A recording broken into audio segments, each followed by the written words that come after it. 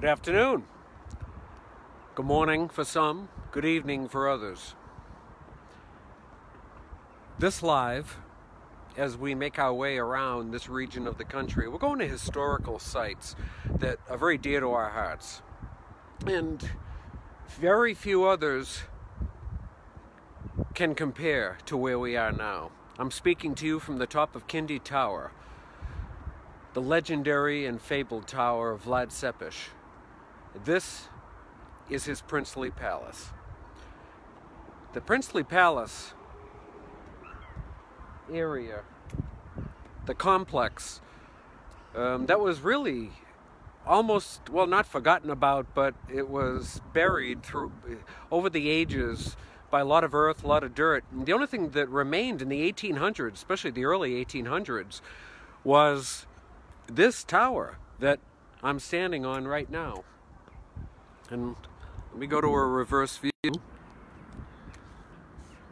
The top of the tower is as it was when Vlad Tepes constructed it.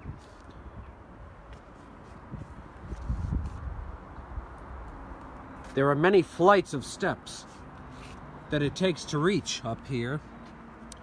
The princely palace complex, all of what you see below, throughout the 1800s, 1700s, 1600s, this was all buried with ages of earth and dirt.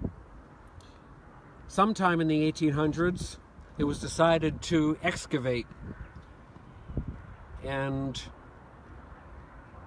over time, they revealed what you're looking at now. These are the remains of the princely palace of Vlad Tepes. You can see them here, the court center, living area.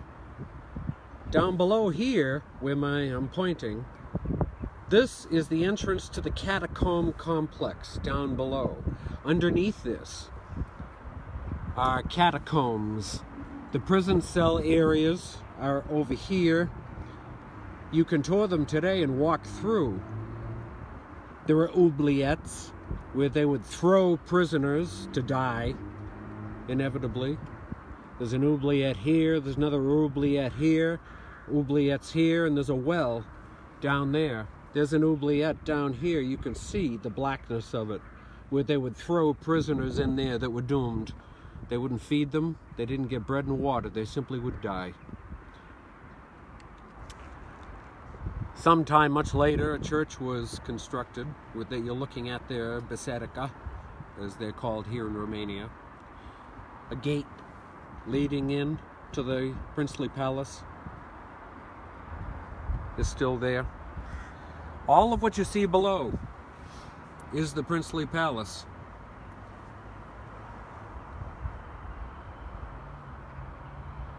You know, today, if you're especially sensitive, if you go down into the catacomb complex, and even here, this whole area was known for being very paranormally active. Down here, this area that you're looking at now, that area is legendary for being one of the spots where Vlad Tepes would impale people, prisoners, Turks,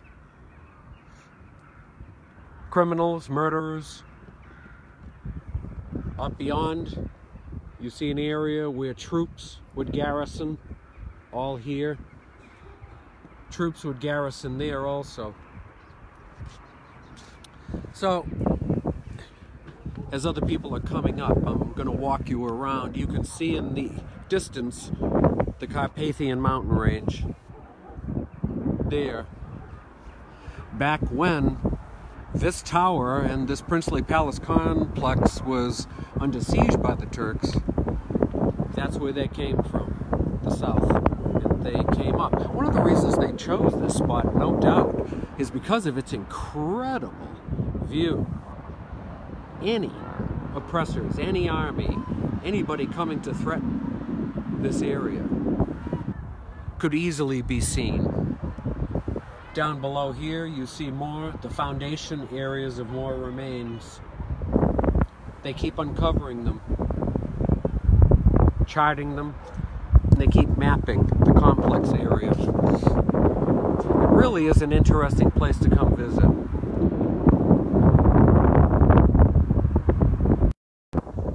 So, as we look, and as we wander around Romania, we keep showing you these places. This is the Princely Palace.